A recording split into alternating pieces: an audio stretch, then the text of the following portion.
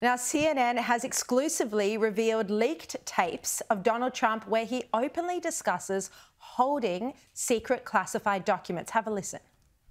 Because we were talking about it, and he said he wanted to attack Iran and what? These are the papers. This was done by the military, given to me. I think we can probably, right? I don't know. We'll have to see. Yeah, we'll have to try to figure out declassify. See, as president, I could have declassified it. Now I can't. All right, joining me now, Washington correspondent for The Australian, Adam Crichton. Adam, thank you so much for joining us. Now, this is absolutely damning for Trump, because he seems to be admitting he is holding a classified document. Yes. Yeah, look, it's quite extraordinary. I mean, I think we could all agree, maybe at least most of us could agree, that the New York indictment was nonsense and it was excessive. But I think the Mar-a-Lago indictment, if you like, the documents indictment is fully justified. And now we have this audio. We can hear him bragging about it. We can hear about the specifics of the particular document, and that he obviously had the document and even knew that it wasn't declassified. So look, it's not looking good for him on this charge. And look, he's brought it all on himself. I mean, he knew that he took them, he knew that he probably shouldn't have took them, and he knew that he probably should have given them back, and he did none of those things. So yes, I think you're right. It is very damning. Well, he has come out and addressed this, or at least his supporters have. And I saw some people today even said that he thinks the tape could exonerate him. I mean, what's the thinking there?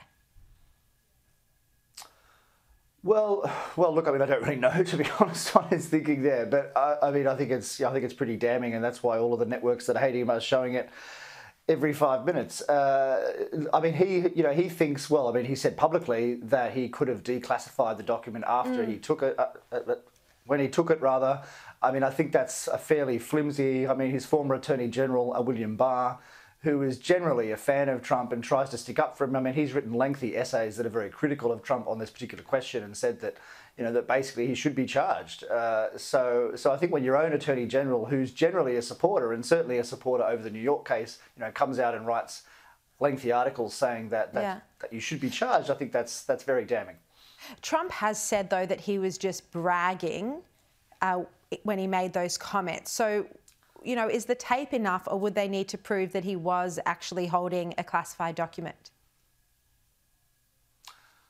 Well, look, I mean, it's probably not enough. They would probably have to prove that. But look, just to take a step back a bit, I mean, Trump does make the argument that this shouldn't be dealt with the Espionage Act. I mean, this should be related to the Presidential Records Act, which is a separate act, which has much lower penalties, or indeed no penalties at all.